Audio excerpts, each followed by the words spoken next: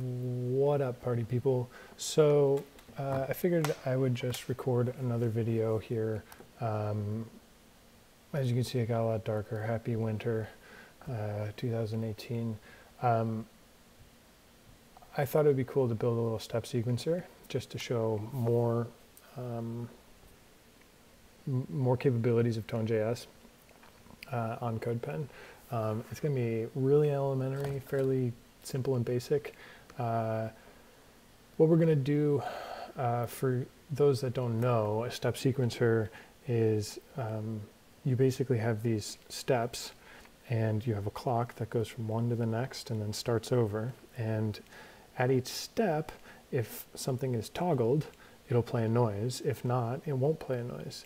And so what we're going to do is have 3 rows of 8 boxes, and each of those rows will represent an instrument or a synth, and if it's checked, it'll play a note. If it's not checked, it won't play a note.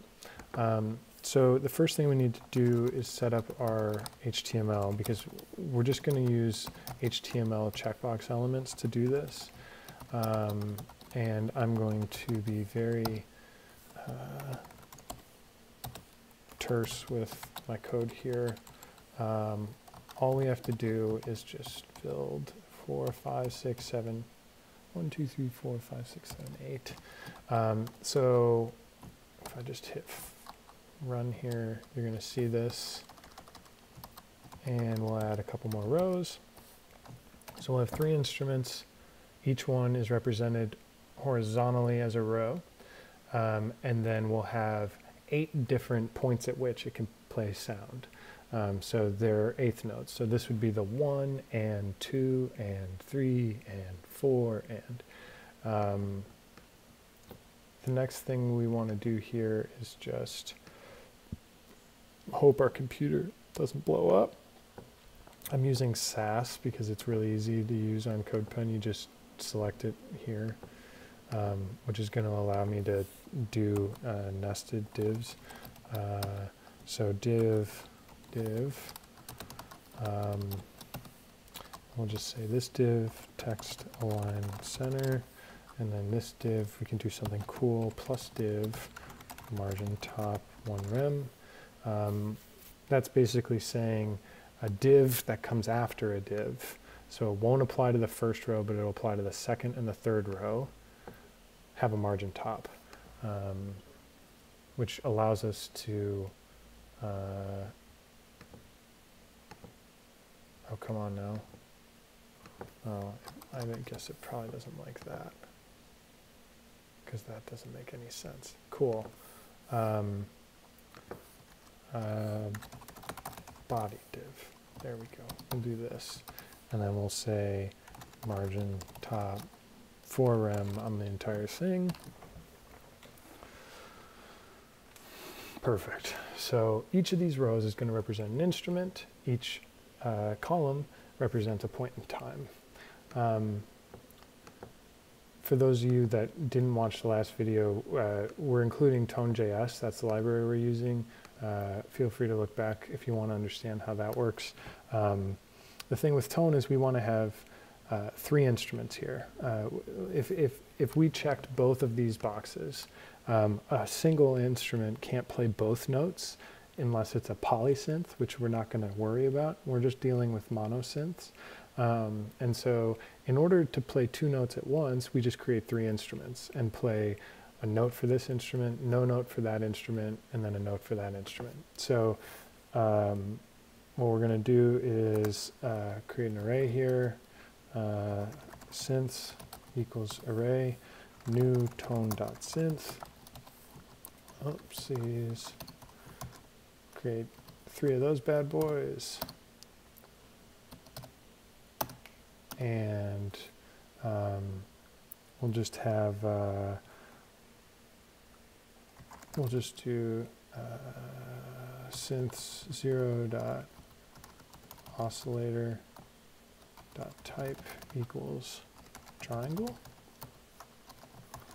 synths 1 dot oscillator type equals sine, and synths 2 dot oscillator type equals sawtooth. So each one of these is going to sound different, and then synth.forEach, synth.toMaster. And that'll connect it to the master channel for each of them. I'm going to just run, make sure we don't hit an error here. Yeah, brilliant. Okay, so the next thing we need to do is we need to select each row, each div in each row. So I'm going to do const rows, and this is just a syntax thing that I do, which is $ when I'm dealing with DOM elements. Picked it up back in the day with jQuery, and it might annoy you to no end, but I'm sorry. Document, this is what I'm going to do. Instead of selecting each row individually, I can just do document.body.query selector all, which will be div. And so what that'll do is that'll select any div that's a child of a div. In our case, there's only 3 of them, so that'll be each row individually. So rows 0 will be the top one, rows 1 will be the middle, rows 2 will be the bottom.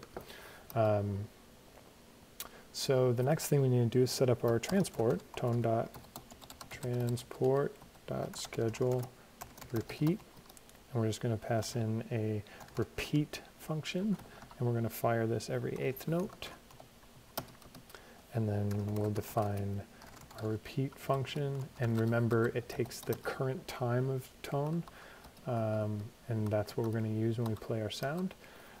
So what we're going to do is we're going to say the current synth, well, for let I equals 0, I is less than, we could either do synths or rows. We'll do rows. Rows.length, I++. So this will give us a loop for each of our 3 things. So we'll say let synth equal, see, $sign's messing me up already. Our synth equals synths I, our row equals rows I, and then we're going to find the current step. So the step is going to equal, actually let's define this outside of the loop because it'll be the same. Let step equal index modulo 8. Which is the amount of columns we have. So I'm going to need to define index up here, and then at the bottom of this we want to be sure to index ++. And so what we want to do is find the input for the row. So we will say input equals row.query selector, string interpolation, input nth child, and that's going to be step +1. And so the reason it's +1 is because in our arrays, they start with a 0 index. But in nth child selectors in CSS, it starts with 1 as the first child. So if we're on step 0, we want to find child 1. And so then we say if the input is checked, synth.trigger attack release, and then the current note we haven't defined yet, so I'll just say note. And then it's going to be play for an 8th note, and it'll be play at the current time. And that should be all we have to do. The next thing that's missing is note equals notes I, and we just need to define notes.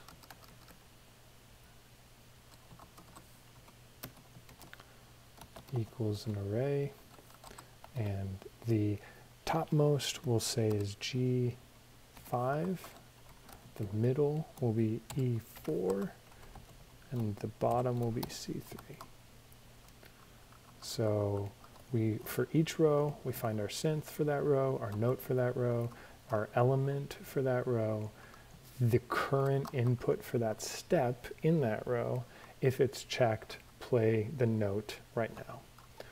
And so I'm just gonna hit save. This shouldn't do anything yet. And tone.transport.start. And if everything worked properly, we should be looping right now, which means if I check this, there's our fart sounding little thing out. The first thing I'm gonna do is create a gain equals new tone.gain at like 0.6 or something. We don't want it to be that loud. Gain.toMaster, and then each synth is now going to connect to the gain. So this should not be that loud. It's a little better.